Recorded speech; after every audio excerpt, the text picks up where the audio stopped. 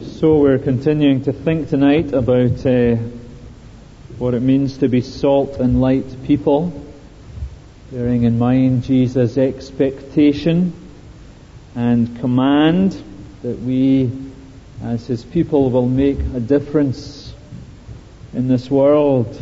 And we were reminded last week that it's not so much particular methods as particular people that God uses. It's not so much finding a secret strategy as discovering a core character. And if we want to be people of influence and impact in this world, then there are particular qualities that need to mark our lives. Last week we thought about the attitudes that have to be in our lives that are described in these opening Beatitudes, and tonight we want particularly to think about the qualities that we're to bring to our relationships with the help of 3 of the latter Beatitudes. And the first of those Beatitudes under consideration is, "Blessed are the merciful, for they will be shown mercy." And this concerns particularly the quality of our relationship with those in need. I wonder if you have a favourite flavour of ice cream. My particular favourite flavour is rum and raisin. Don't ask me why, I don't really know. But there you have it. Sometimes you go into Mr. Boney's or some other ice cream parlour and there's such an array of them you don't know where to begin at all. And when you say ice cream, well, it can mean 1,001 different things to people depending on the flavour they have in mind. Love has many flavours. And the love of God has many flavours. And one of the signs that we are possessed by the love of God is that the many flavours of God's love begin to express themselves in our lives. Grace and mercy are 2 of the flavours of God's love. They're words that we often use interchangeably, and we often link together. I think this helpful definition of the 2 helps to distinguish the 2. Grace deals with sin in providing pardon. Mercy deals with the results of sin. Pain, misery and distress in providing relief. The best example, best story is the story of the Good Samaritan. It is mercy that makes him cross the road. It is mercy that makes him get down and stem the flow of blood. It is mercy that makes him hoist the victim of another's violence on his shoulders and locate him a place of safety to rest in. It is mercy that causes him to dip into his pocket to provide for his welfare until he comes that way again. That is mercy.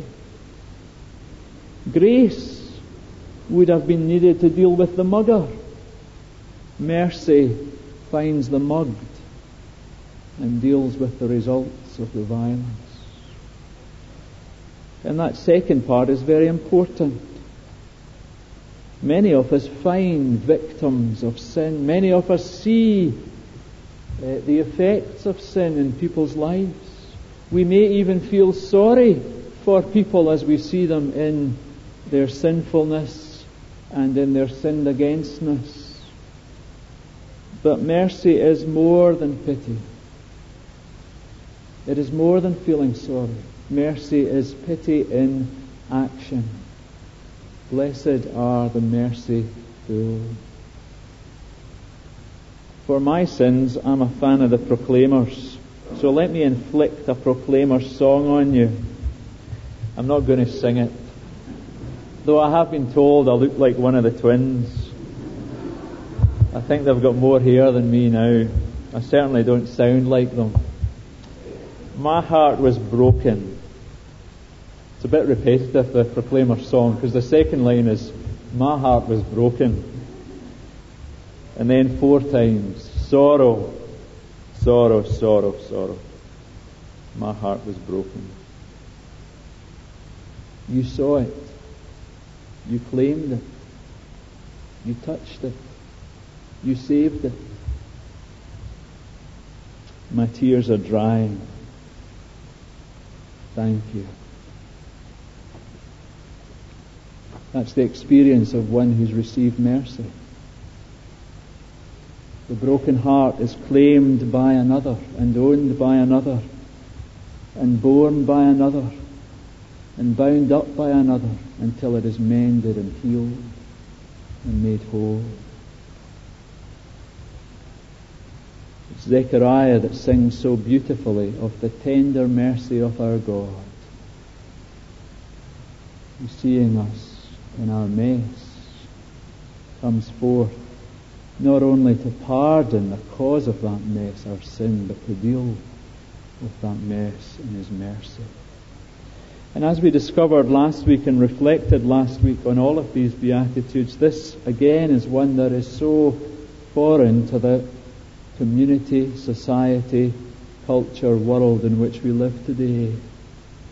The world lacks mercy. We acknowledge by putting our hands up that we suffer compassion fatigue.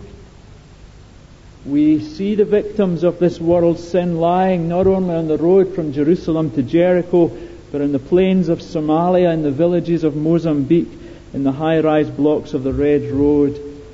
I meet them struggling down Glen Manor Avenue 5 minutes late for school in the morning, hassled and weary trying to get their children to school. But we've grown tired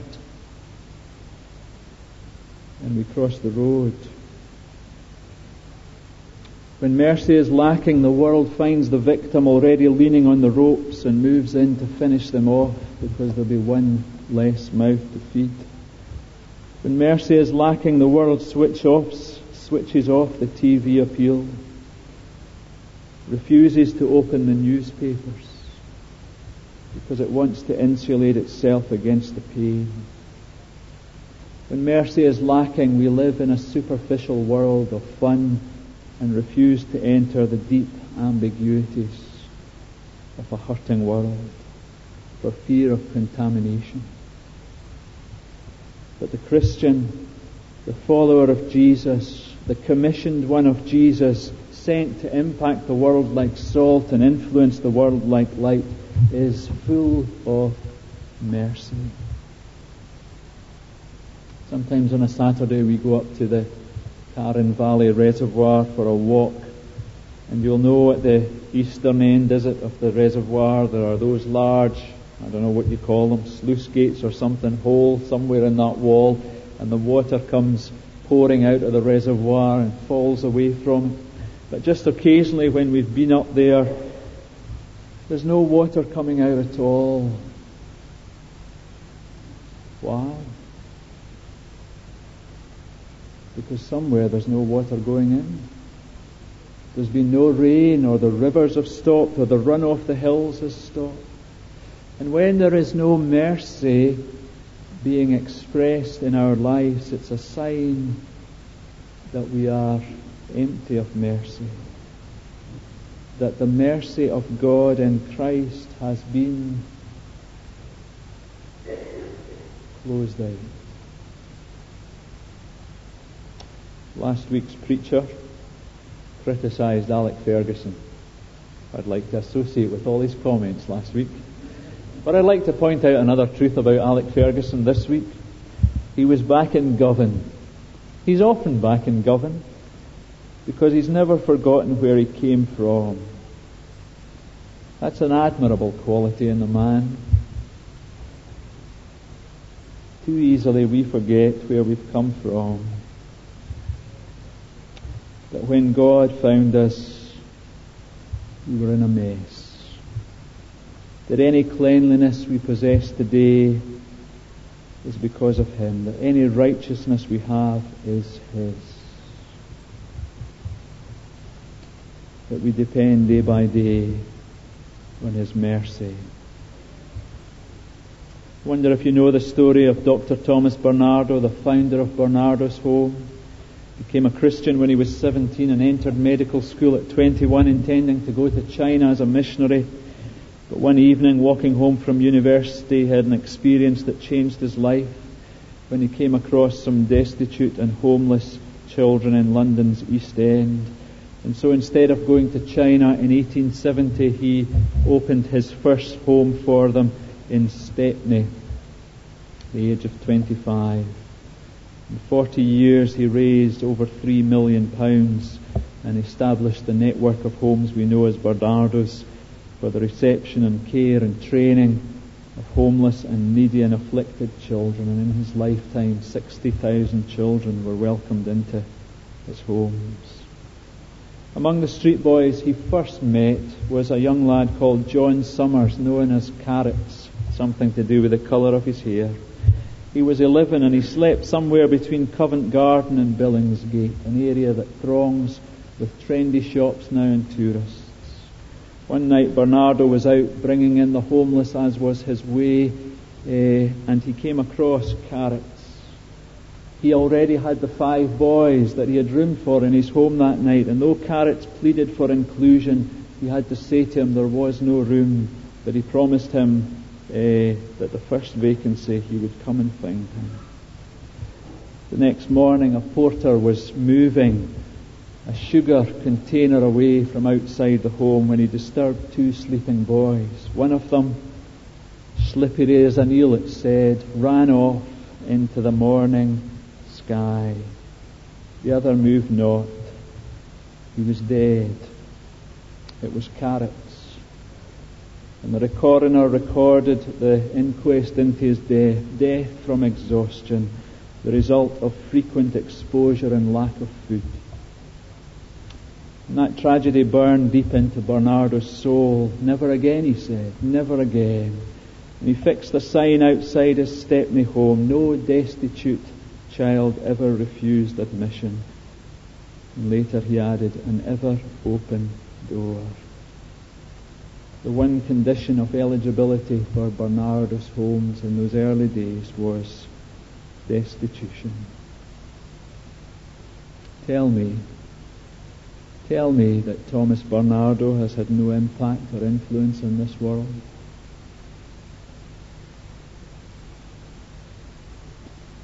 Mercy makes a difference. The actively compassionate make a difference. Those whose hearts have an ever open door to those suffering from the mess of sin make a difference. Blessed are the merciful. Blessed are the peacemakers is our second beatitude tonight. And this is to do and addresses our relationship with those in conflict. It's important, I think, to say what it's not. It's not a blessing upon appeasers. It's not a blessing upon those who avoid conflict at all costs. It is an encouragement to us to be peacemakers, to be those who make it their business to reconcile, to mend relationships, to make whole, not by ignoring differences or pretending that there's nothing there, but by dealing with them, by facing them and dealing them. The Beatitude says, blessed the peacemakers are called children of God. They're owned by God as His children because they're doing their Father's work. Did you know that peace is described as a characteristic of God in all but one of the New Testament books? And peacemaking is held up in numerous of the New Testament letters as core to what Jesus' work on the cross was about. The opposite of peacemaking is troublemaking. Those who either by their self-assertiveness or their vindictiveness or their carelessness or their thoughtlessness sow seeds of division, discord and alienation. Now there are two sides to being a peacemaker. The one is that we are peaceable by nature, that we're not quarrelsome, And elsewhere in the New Testament we're commanded not to be quarrelsome. We don't pick fights easily. That, you might say, is the negative side of it, the passive side. The other active side is that we are pacific. We make it our business to make peace. We're not concerned to let sleeping dogs lie. We don't settle for the status quo unless it is anything other than wholesome. You and I are familiar with the peacemaking activities of a generation ago of Henry Kissinger and the enormous energies he put into diplomatic shuttle diplomacy, as they call it. But I wonder if you're aware of the peacemaking activities of the former President of the United States, Jimmy Carter. He was probably one of the most ridiculed presidents that America has ever had, and he was at a very low ebb of popularity when he was thrown out after only 4 years in office. Jimmy Carter held it against no one and went back to his peanut farm from where he'd come. Went back to teaching his Bible class that he'd taught all his life and had tried to do on every Sunday, even when he was president. And set about peacemaking.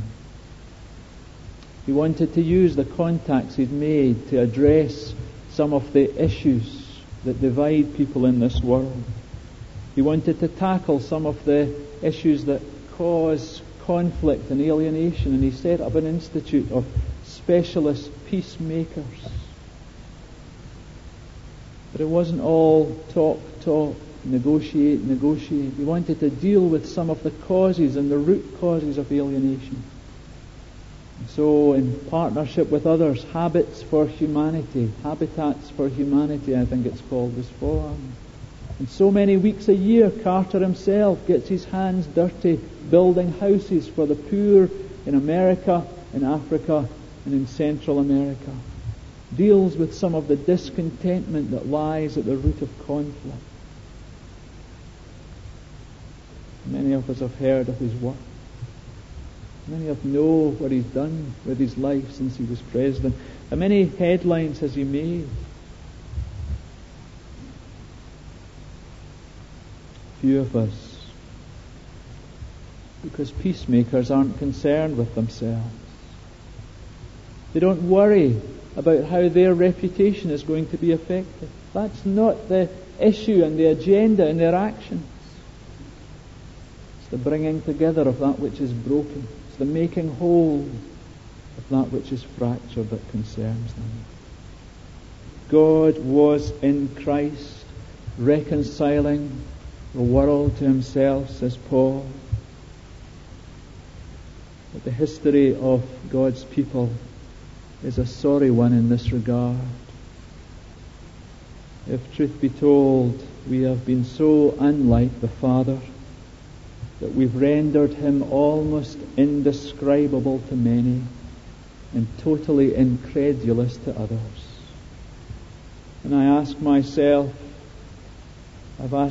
this week as I've pondered this text, as my neighbours watch the video of my life, would they know that the script director in my life was the great peacemaker? Would they know that Christ's great gift to me was peace with God and peace from God? Would they understand that the one I serve came to make peace not with those that he liked, but with those that he had been offended by? Blessed are the peacemakers. They will be called sons of God. Thirdly, blessed are those who are persecuted because of righteousness.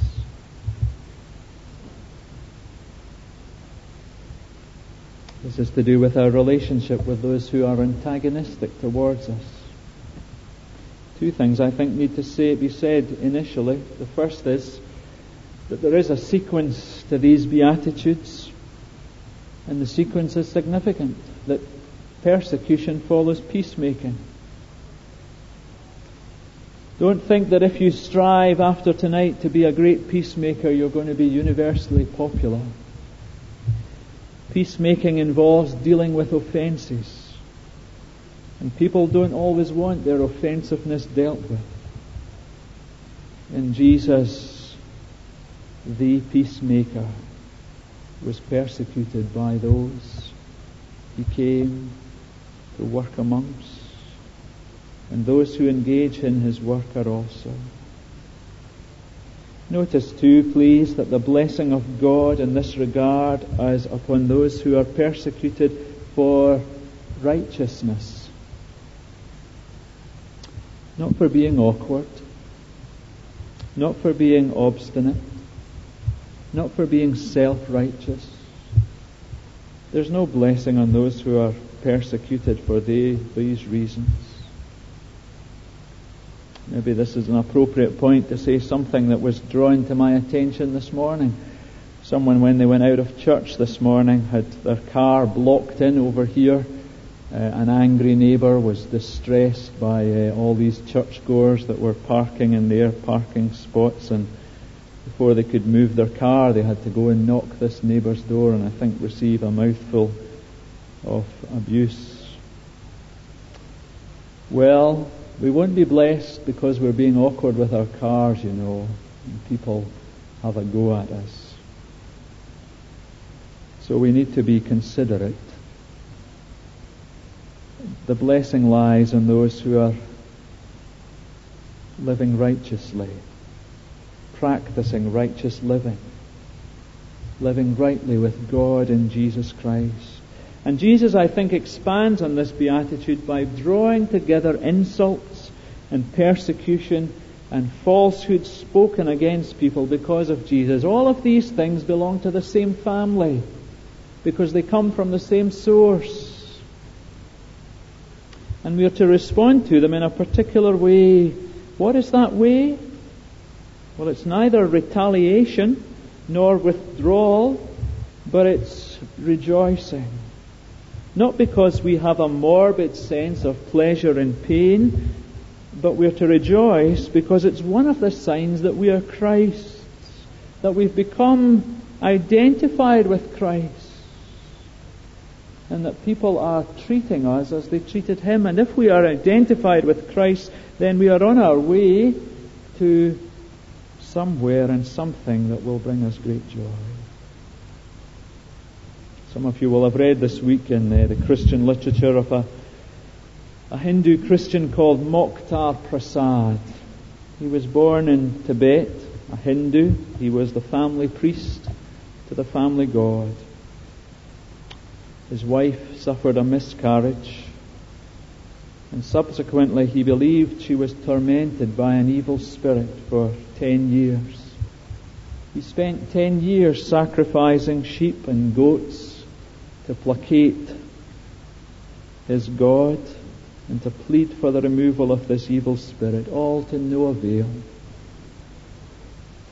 And then someone visited his village from another place in Tibet who was a Christian and told him of the power of Jesus to deliver people and invited him and his wife to visit them for prayer, and they did, and his wife was delivered of this evil spirit.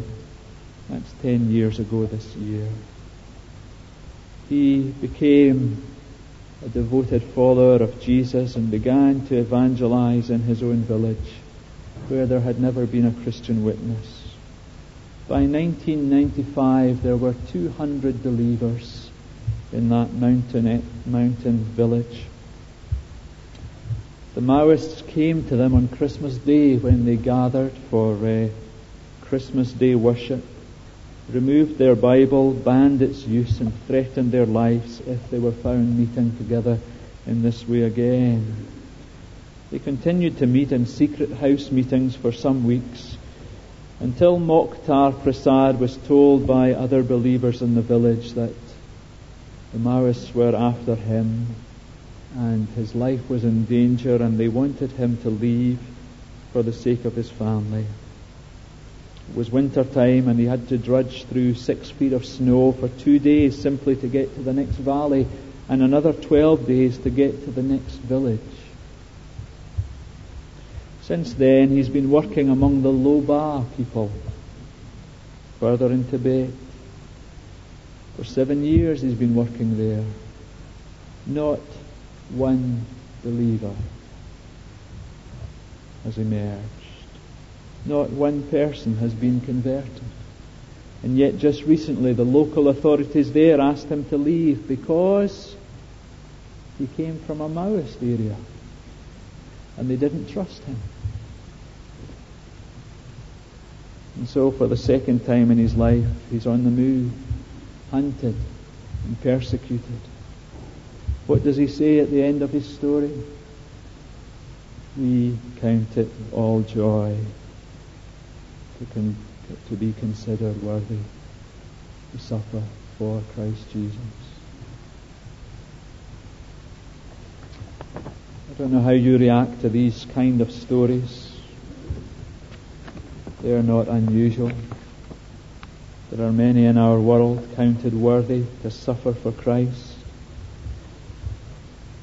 And they put us to shame when we decide to withdraw from the relationship with the neighbour who criticises us, or eat our lunch in another place in the office because of the abuse we suffer. For we bear suffering very lightly, cope with it very badly. But blessed are those who are persecuted because of righteousness. There's a quality and a character that we're to bring to that relationship when we're persecuted that will make an impact and an influence. And it's not withdrawal and it's not retaliation. It's taking it to the Lord and rejoicing and being counted worthy and being numbered with God. I want to suggest 3 things for us to do at the end of this evening as we consider these Beatitudes and their call to our relationships. And that is to examine our relationships in 3 dimensions. The first is to examine our relationship with God. Several commentators, I think, helpfully point out the connections within this sermon of Jesus, and particularly within these Beatitudes. The first few are to do with our emptiness and our consciousness of need. They're to do with being poor in spirit and mourning over our sinfulness, with being meek because we realize we have nothing to boast of. And as we become aware of our emptiness, we hunger and thirst for God to fill us. And God does fill us. He fills us so that we're full of mercy, and our hearts are pure, and we're peacemakers. So there is a sense, a very real sense, that we will know nothing of the blessing of the second part of the sermon unless we've passed through and lingered and stopped in the first part of the sermon. So if we find our relationships, as we reflect on them in recent days, if we find our relationships in this world have counted for nothing, that we've had little impact and no influence, that in truth we're bringing nothing to them, then maybe it's this relationship, this core relationship with God, that we need to examine first of all. Secondly, we need to examine our relationship with each other. In a few minutes we'll draw our service to a conclusion. Who will you seek out to talk to at that point? The like-minded? Your best friend? Or are our hearts drawn to those evidently weighed down and weary? Those who we can see in the very lines on their faces, who are bruised and hurting and broken? Or what of those who've offended us?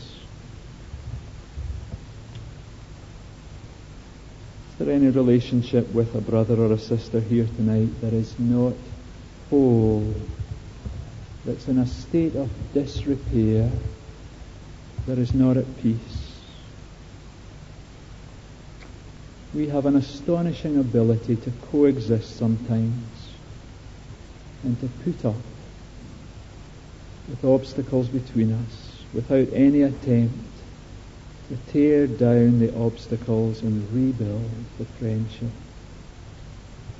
I'm always struck by the fact that the Apostle uses the same word of my relationship with God as my relationship with my brothers and sisters.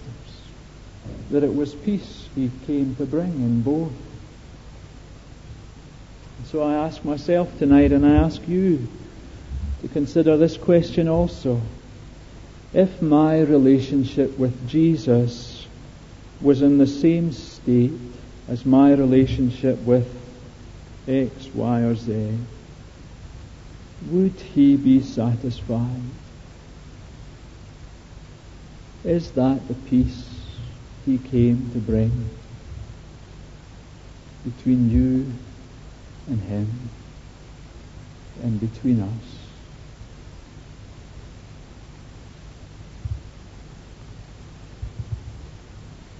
So we want to examine our relationships with each other, to know and to see if they're filled with mercy, they're characterized by peacemaking. And if they're not, we want to go back to the beginning of the sermon again and recognize the bankruptcy, spiritual bankruptcy, and pray for God to fill us. Thirdly and lastly, we want to examine our relationships with the wider world. What is it that I bring to those relationships? I can only bring something if I am something. Before I can do anything, I need to be something. Maybe that's why these words are called the Beatitudes. There's a story in John Stott's biography that Timothy Dudley Smith wrote that those of us who read it were quite moved by. It's a story that one of his study assistants, I think it was Mark Lamberton, tells of a visit that the two of them paid to Calcutta. John Stott was there to preach, but they took time to visit the Sisters of Mercy and spend some time in their work in the streets. And when they were leaving Calcutta and its smells and its noise and its destitution, after a few weeks, Mark Lamberton turned to John Stott and said, "Could you live here permanently?" Stott said to him, with his Cambridge English, "One would count it an honour if one was called to, wouldn't one?" Mark Lamberton said, "One might want to count it an honour, but I'm not sure one would, at least not if that one were me." To which Stott replied, "But doesn't meeting the Sisters of Mercy and seeing their work make you just want to join them?" Lamberton said in all the years he worked with John Stott, he never heard a more sincerely spoken sentence than that sentence.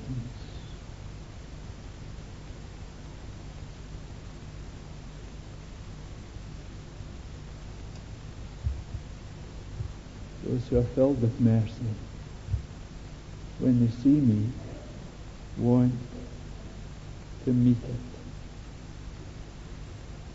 I want to finish with, I suppose, a semi-amusing story happened to us this week. Some time ago, when people moved into the street, not our immediate neighbours, another family in the street, and we were eager to make contact with them and to welcome them and to establish a relationship with them for neighbours' sake and for the gospel's sake. We made what we thought were several attempts at kindness towards them and welcoming flowers and the odd other little gift, and they were largely rebuffed and they've shown no interest in a relationship with us at all. And they have a cat which has taken a liking to our garden. and has decided that it wants to make it its territory, as they say. And it's been a little frustrating. And I suppose we've started to think of our neighbours in terms of their cat recently and become a little frustrated by them. And just over the last 2 or 3 weeks we've been putting out, you know how you do, big Coke bottles full of water, just throw them around the garden, and somehow it keeps cats from doing their thing in the garden. And it was proving successful. And I think it was on Wednesday, the neighbour came to the door for the first time and said, we're going on holiday on Monday and we wondered if you'd look after our cat. Well, my struggle with man's dogs is very public. Never mind with neighbours' cats. Margaret's reflection was that God had a very strange sense of humour. But I was glad, because we'd laid out all these little symbols and signs that said, keep away. And somehow, by the grace of God, they've seen something else. That out of all the families in the street, we're not their immediate neighbours. They've seen something in us that makes us trustworthy to give a key to and give their alarm to. But no one else in the street has ever asked me to look after their cat. And I wonder if all they've seen in me is the bottles that say, keep away. I'm not interested in your mess. Keep it out of my private place. But I know from tonight, I know from working on this, that if my life is to have an impact and an influence in the street, then it's mercy they need to see in me. And it's peacemaking we need to see in me. And it's a right response to their sniggers and laughter when I say I'm a minister of the gospel. And your neighbours need to see that in you as well, in your workmates. I want to use a little prayer for us to finish with tonight. It's a prayer about repentance. It's in the language of turning, but the writer means, when he uses the word turning, repentance. It's a Jewish prayer. You may find it helpful to make your own as you consider the qualities of your relationships tonight and the need to fill them and be filled with something new. Now is the time for turning. The leaves are beginning to turn from green to red to orange. The birds are beginning to turn and head once more towards the south. The animals are beginning to turn to store their food for the winter. For leaves and birds and animals, turning comes instinctively. But for us, turning does not come easily. It takes an act of the will for us to make us turn. It takes the grace of God to make us turn. It means breaking a lifetime habit. It means admitting that we've been wrong, and that is never easy. It means losing face. It means beginning again, and that is always painful. It means saying, I'm sorry. It means recognizing the possibility of change by God's grace.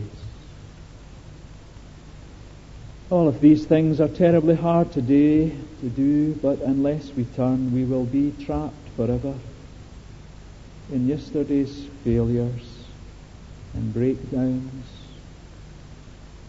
and ways.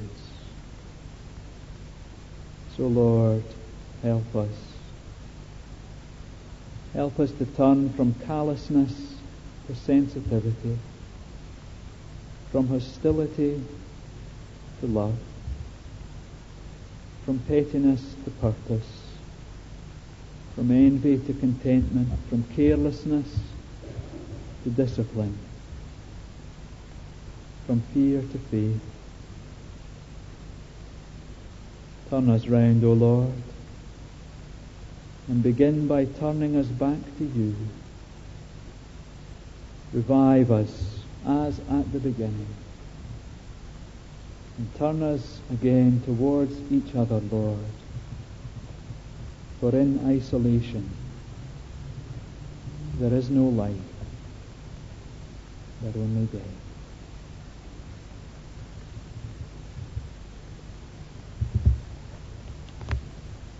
Our closing hymn is number 463. 463. May the mind of Christ my Saviour live in me from day to day, by his love and power controlling all I do.